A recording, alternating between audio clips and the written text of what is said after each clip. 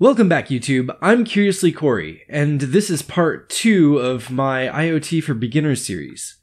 In the last video, we talked about a few ways IoT worked and some ideas of what you could do with it.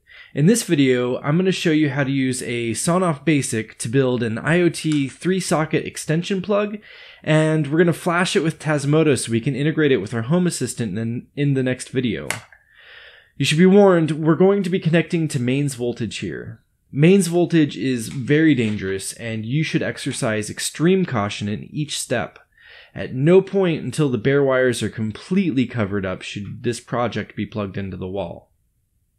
For this project, you're going to need a Sonoff Basic, a short extension cord, a FTDI USB to serial converter, and a few male to female jumper wires. You'll also need a computer with the Arduino IDE installed and configured for ESP8266 boards.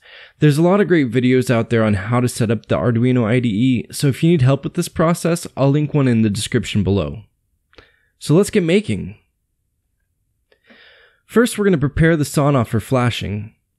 This is a newer one, and it's labeled RF-R2 Power V1 on the board, but if yours is slightly different, it should program the same as long as you connect the jumpers in the correct order. Make sure your FTDI is set to the 3.3 volt mode, then connect the female ends of your jumpers to ground, VCC, TX, and RX. Connect the FTDI's ground to the ground on the Sonoff, then FTDI RX to the Sonoff's TX, then FTDI TX to the Sonoff's RX, then finally FTDI VCC to the Sonoff's 3.3 volt. All you need to do to get a good connection is apply light pressure to the base of the jumper wire's connectors and hold them in place. Now we're ready to set up Tasmota.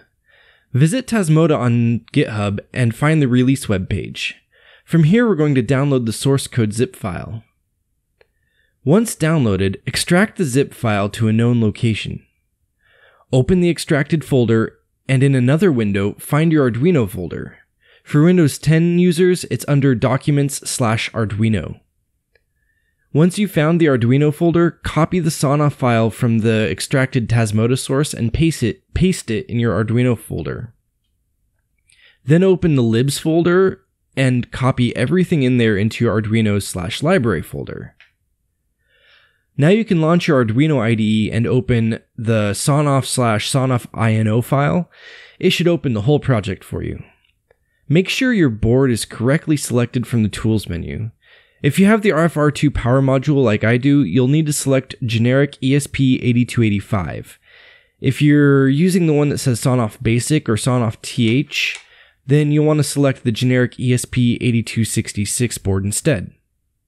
Finally, select the correct COM port, and if you're not sure which it is, unplug the FTDI, then plug it back in, and you can see which one disappears and reappears. And now we're ready to upload. Before we do, if you want to manually set your IP or Wi-Fi credentials, head over to the myuserconfig.h file and set those details up now.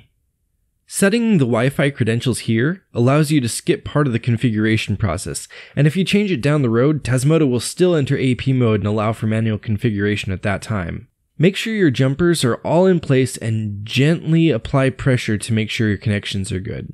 Then press down the button on the Sonoff, and while holding the button down, plug it into the USB. Once the USB is ready, you can let go of the button and click Upload in the Arduino IDE. It's normal for it to take a while for the program to compile. There are a couple of errors you might run into here. The first is something about ESP-MEM, and if that happens, just unplug the USB and repeat the process of holding the button down while plugging it in and try again.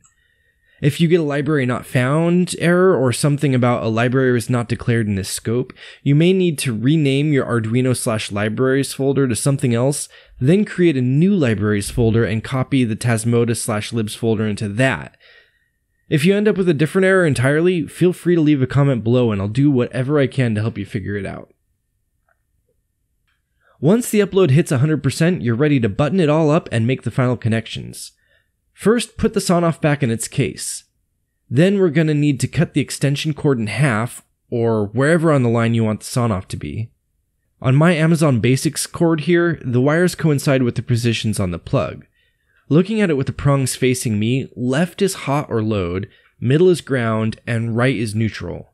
If you're unsure, while it's not plugged in, use a multimeter to test for resistance between the prongs and the wires. OL is going to mean no contact, and 0 or a very low resistance value would indicate connection. Connect the input wires to the correct terminals, then switch to the other side and connect the output wires to the correct terminals on that side as well. I used a wire nut and some electrical tape to connect the final wire. If you have a soldering iron, you could solder this connection and use heat shrink to insulate it instead. Finally, screw down the protective strain relief covers and we're ready to plug it in. After plugging it in for the first time, a wireless access point with the name of sonoff-number will show up on your wireless access list. Connect to this wireless network, and after initializing, browse to 192.168.4.1.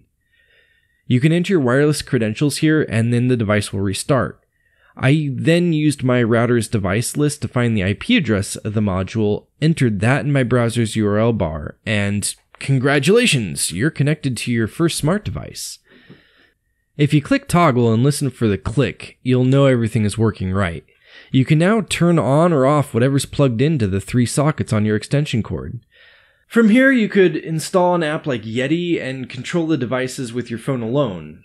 Or you could join me in the next beginner's video and we'll install Home Assistant, where you can set up your home control dashboards and start creating automations.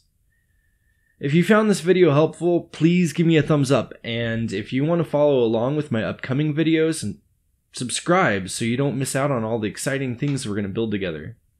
I hope to see you next time, and as always, happy hacking.